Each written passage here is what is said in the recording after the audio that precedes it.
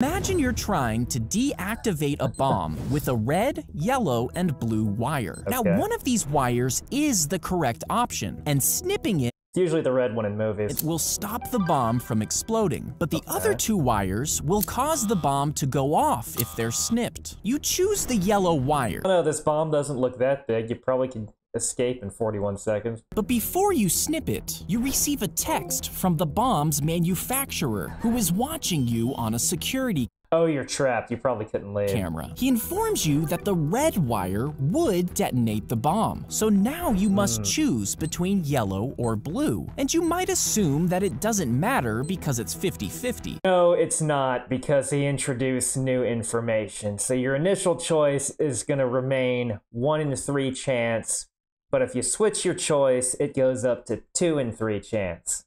So you should switch, because that action was not independent. But that's not actually the case. In the beginning, each wire had a 1/3 chance of being correct. When you chose yellow, the other 2 wires had a combined chance of 2/3. And when red was identified as the wrong wire, the odds didn't actually change, they were just reflected onto the blue wire. It's just like reactor design. If one of your safety systems fails, the remaining probability gets shifted to the other 2, and their probability of success functionally increases. Which means your chances are better if you switch to blue. There's always less than 5 seconds on these things.